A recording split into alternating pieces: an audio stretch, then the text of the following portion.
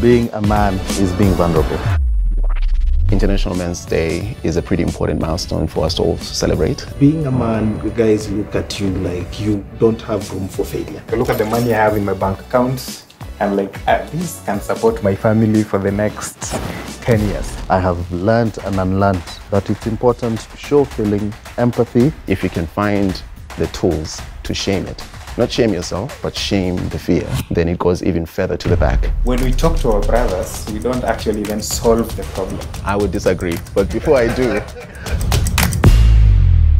thank you for joining me for this exciting, fun conversation. International Men's Day is a pretty important milestone for us to all celebrate. To kick it off, introduce yourself and maybe say something about what being a man means to you. My name's Donald Ambundo. I am a father, I'm a family man. Being a man is quite intentional for us to lead in the society. I'm Kevin Mishuki, currently looking after the Watu Simu team. I want to start a little daringly. Being a man is being vulnerable. We'll come back to that.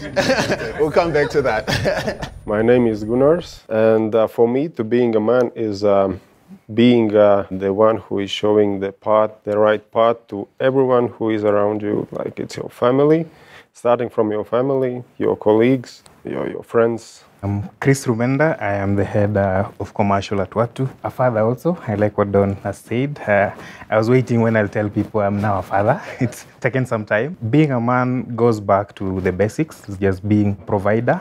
But in this new context, is not only providing the physical goods, also supporting people mentally and every other direction. Yeah. Thank you so much for sharing. I think we'll dig a little bit deep into some of the themes. To kick us off, I guess I'm going to start by sharing a quote. It's about fear. And how do we think about fear? So the first thing, name it.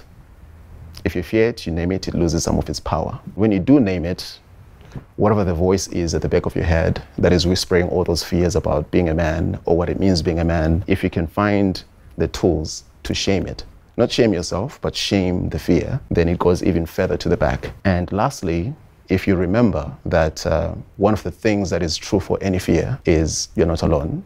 If you acknowledge that, then it just loses all power forever.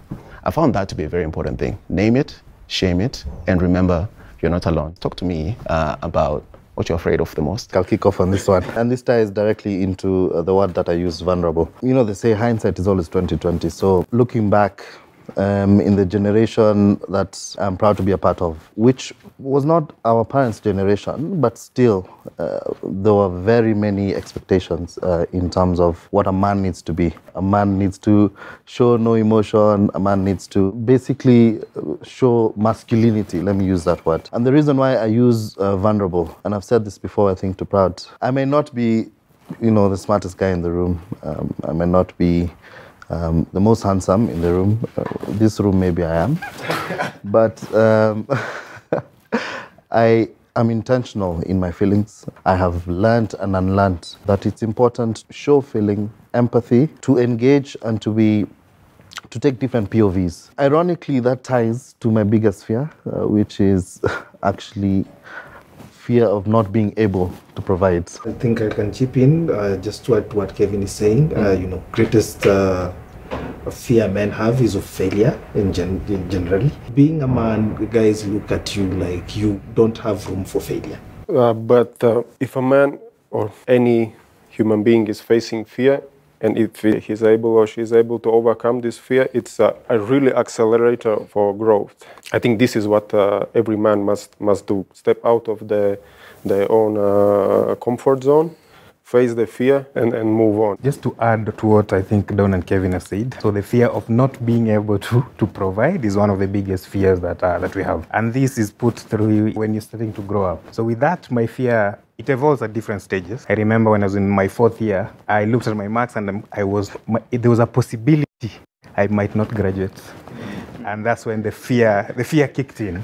So I remembered my mom will come with the bus of the secondary school next to our place with a whole bus to come for my graduation, and I'm not in that list. That triggered me to really work hard in my 4th year, and I was able to actually graduate. Like, it was a miracle for me to graduate. I was among like the best performers in my 4th year, and if you compare that with my previous years, like first year when I was joking, it didn't make a lot of sense. So it evolves. So when you grow, like currently right now, so my fear is still the same, but it's a different level. At that point, it's letting down the people that are my support structure. And do you think that's also tied to fear of letting people down? Still, because I said, like, my mother was being called Professor of Loans.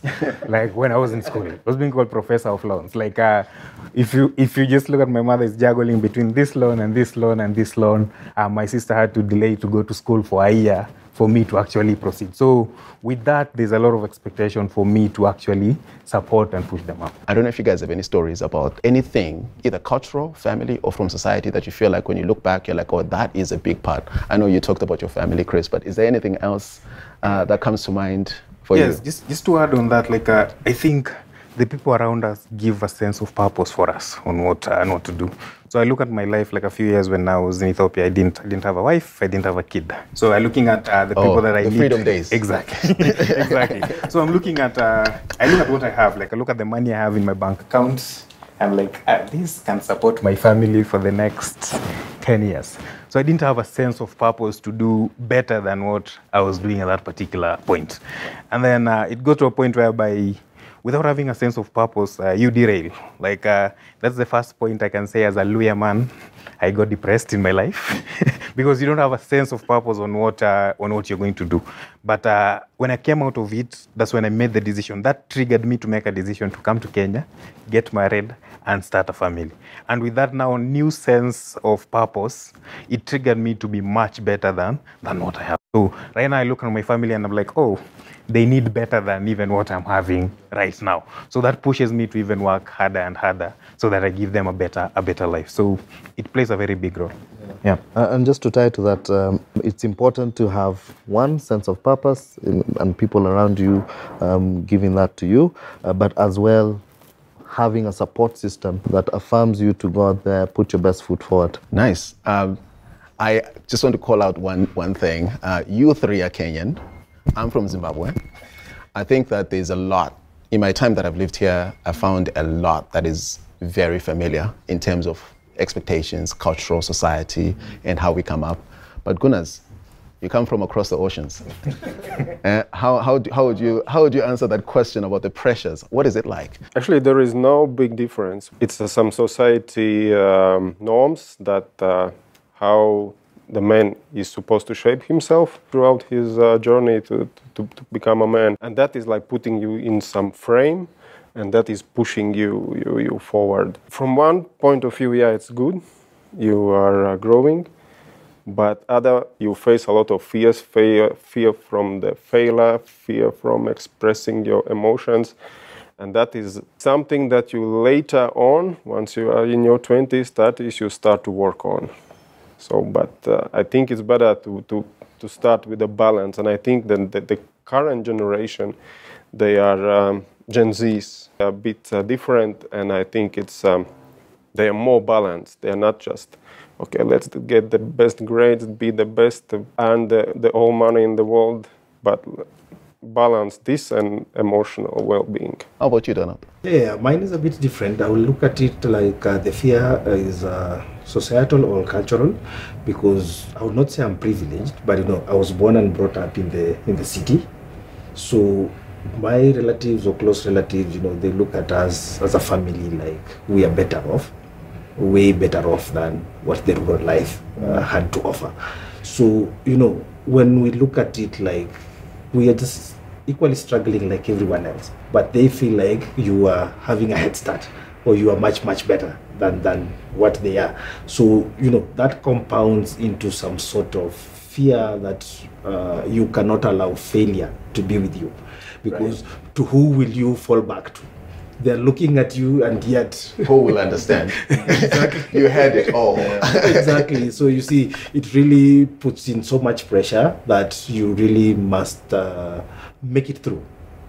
Yeah. Because the guys are like, who do I even go to for help?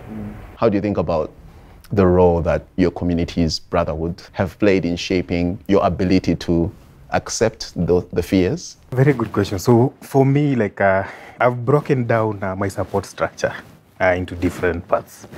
There are friends that I go to for marriage advice. Friends like me. Exactly. Mm-hmm. There are friends. There are friends that I go to, like, so these I call mentors. I go to them for career advice. Like my current mentor was my first CEO, so she has been my mentor for almost we're talking about 12 years. So that remains my main mentor.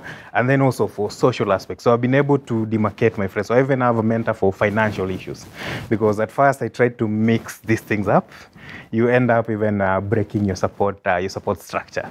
Like, right. For example, you have a very good friend who gives you good marriage advice, but borrows you money, then does not pay, and then so you do not even now have a relationship with them. So having demarcated that, that's interesting. It's really helped a lot.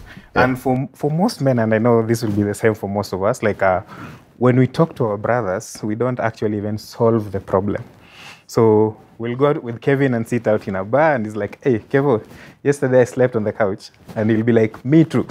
And then we move on to another story. You're not going to ask, like, what happened? Like, why did you sleep in the couch and everything? Exactly. But that feeling that all of us are just going through the same thing. I make it as a purpose to make sure that every week I have to meet some of my friends, because if you just work and then home, you spend a lot of time at work. So you need to create some friends at work, so that when you're having those periodic and temporary things happening at work, you have someone that you can actually go out in the balcony and talk to and be okay. So that really has helped me a lot, yeah. For me, I have the same 5 friends. This has been maybe 2 decades, some longer than that. For my 5 friends, we all go through the similar things over different periods of time, right? For me, is easier to keep that circle smaller.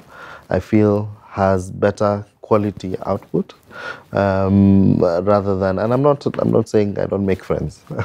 I'm a very social guy, but I know who to keep in the brotherhood, as you've called it. It's taken very intentional work to sustain these relationships. It could start from having common interests, but over time, you progress to new areas of life. My support system is actually my own blood brothers. And do I say fortunate or unfortunate? In our family, we don't have a sister. Unfortunate. Yeah? No cows for you. That's unfortunate. We are 6 men. Oh, wow. I being the last one. Why I'm saying that? Because being the last one, I look at my elder brothers as my role models. I really confide a lot in them. I'm actually even surprised Kevin has 5 friends. I think I can count 2 or 3, maybe genuine friends. Knowing people is different from having friends, right? Yeah. So we know a lot of people, but people you can genuinely open up to, really, they can't even be more than 10. I can bet my life to all these guys. I would disagree, but before I do, you've lived in 3 continents, man. That's where I was going to start. Up quite a few friends. As a lifelong nomad, it has become extremely important for me to accept that there's going to be lifelong friends that will be separated both by time and distance. Yeah. We've not talked in months. We've not been in the same space in years, but that are people that play some really important roles in my life to this day. And when I move to a new place, I also try to seek that out. And in every place that I've lived in, I've been lucky, I think, to look back. Every city that I've lived in and worked in, I've been lucky to leave behind and carry with me a community of brothers that are very close to me to this day. And it's the reason that I feel drawn to go back to the same places, and I call those places home. I'm sure you think the same, being a fellow nomad. I'm not that much nomad, yeah. It's like I lived there, and now I'm living here. But I can understand what are you talking about, because when you are not connected physically, it's actually hard to remain that emotional connection that you had. But regarding the brotherhood, I can just reflect with my brothers. And whenever I had like some hard times in my life, they were the persons I'm going to and asking for emotional support. Yeah. And also Chris mentioned mentors. And I think a brotherhood goes together with the mentorship. And I have worked in an organization where like if you just join the company, you're a rookie, you've been assigned with a mentor. And I think that's a very good culture. I really like that. I mean, I was reflecting earlier that as men, we have many roles, providers and so on. So we end up spending a lot of our times in our places of work. So work becomes a place where we actually need to be very intentional about creating the structures for mentorship, for guidance, for help. And so I'm glad that we're having this within our place of work, this conversation within a place of work, because I feel like it's very necessary for us to be very intentional about investing in some of those support structures. I'll go into my car and cry.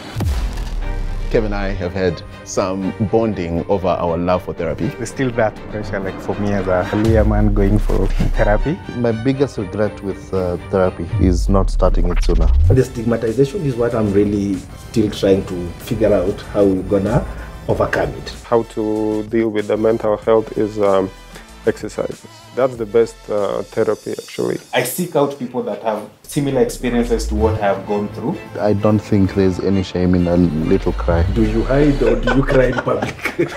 Where it comes.